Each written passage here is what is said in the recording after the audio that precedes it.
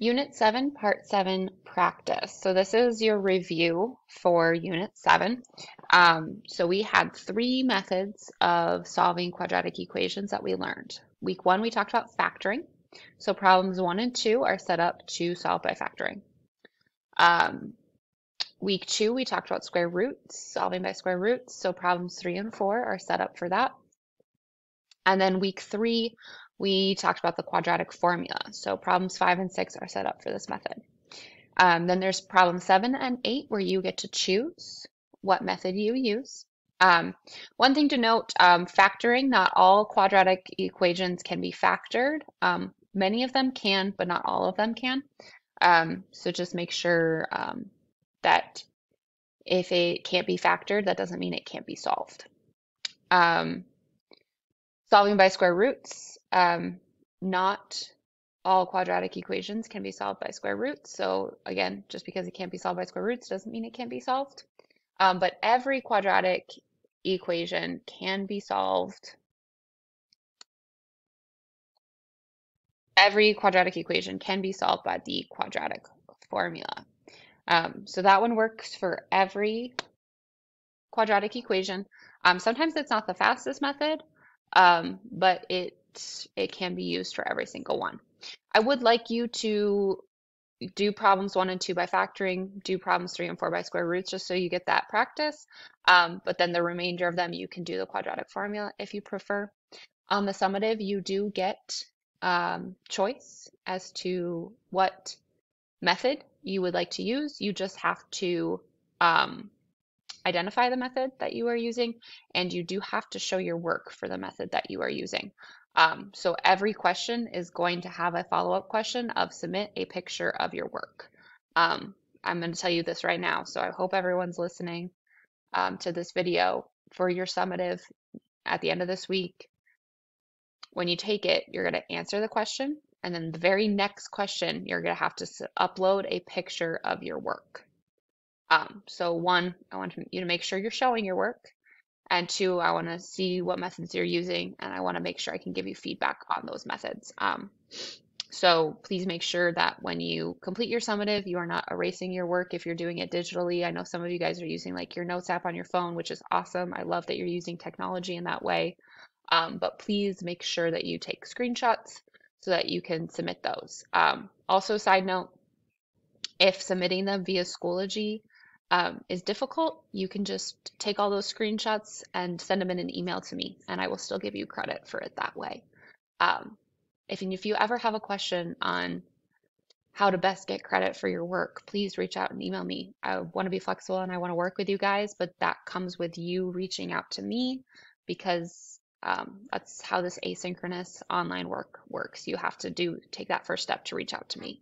But once you do, I will be as helpful as I possibly can. All right. So if you would like to stick around, I did provide you extra factor boxes in case you choose to factor some of them. That's your choice. If you want to use them, use them. If not, totally fine. I'm going to go through a couple problems with you. If you want to watch them, if you want to follow along, that is your choice. If you want to be done watching this video and just do the work on your own, also your choice. Use this video however it works best for you. But I am going to jump into doing some math with you guys. So reach out if you have any questions. Problem 1, this one is by factoring. So I gave you that factor box in the corner that you can use if you need it. So I can see that this quadratic equation, 2x squared minus 6x plus 4, is already set equal to 0. So that's step 1. Always make sure your quadratic equation is set equal to 0. Then I'm looking 2x squared minus 6x plus 4. All of those are even numbers, which means they can be divided by 2, meaning I can factor out a 2. So I factor out that 2 and I get x squared minus 3x plus 2 equals 0. So now this middle piece is what I'm factoring, x squared minus 3x plus 2. I don't need to use my factor box because the coefficient is a 1, which means I just need numbers that multiply to make 2, which is just 1 and 2. but then add to make -3. So to make -3, we're going to need to make both our 1 and our 2 negative, because a negative times a negative is a positive, but a negative plus a negative is another negative. So when I factor this, it's going to be x minus 1 and x minus 2. So now that I have my quadratic equation factored, I can find my solutions by setting each of those factors equal to 0. We're using that zero product property. So I can say x minus 1 is equal to 0, and x minus 2 is equal to 0. Just need to solve those equations, so we undo the -1 with a +1, and we get x equals 1. And then undo that -2 with a +2, and we get x equals 2. So my method was factoring, and my solution is x equals 1, comma 2. And that's a refresher on solving by factoring. So for problem 2, you get to solve by factoring. Your first step is to make sure that that equation is set equal to 0. So make sure you rewrite that equation first. All right, solving by square roots. So 3 and 4 are that week 2 method, solving by square roots. So if it's in this form, I would really recommend, so this is what's called vertex form. That was also in your vocab sheet for Unit 7. And vertex form is something we're going to talk more in depth about next unit. But if your quadratic equation looks like this, I would really recommend solving by square roots. So solving by square roots is the one that you don't need it to be equal to 0. We want to get that square root, the square piece. So our goal is to start by getting this x plus 3 squared all by itself. So we're going to undo. We're going to undo that -2 with a +2. And we get 196 is equal to 4 times x plus 3 squared. So again, I want to get this by itself, which means I need to get rid of that 4. That 4 is being multiplied by the parentheses, so we're going to divide by 4 on both sides. When I do that, 196 divided by 4 is 49.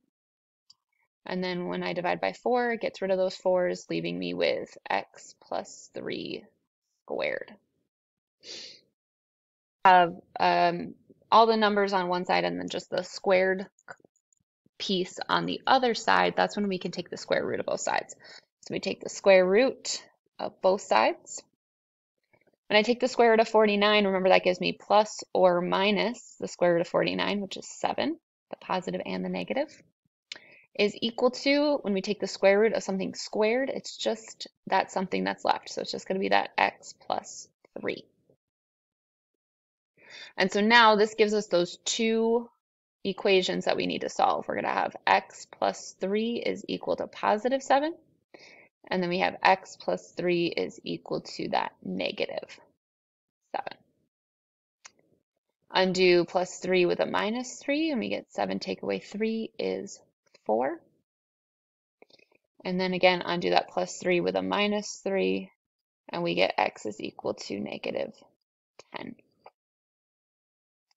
So my method was square root, and my solution is x equals negative 10, comma 4.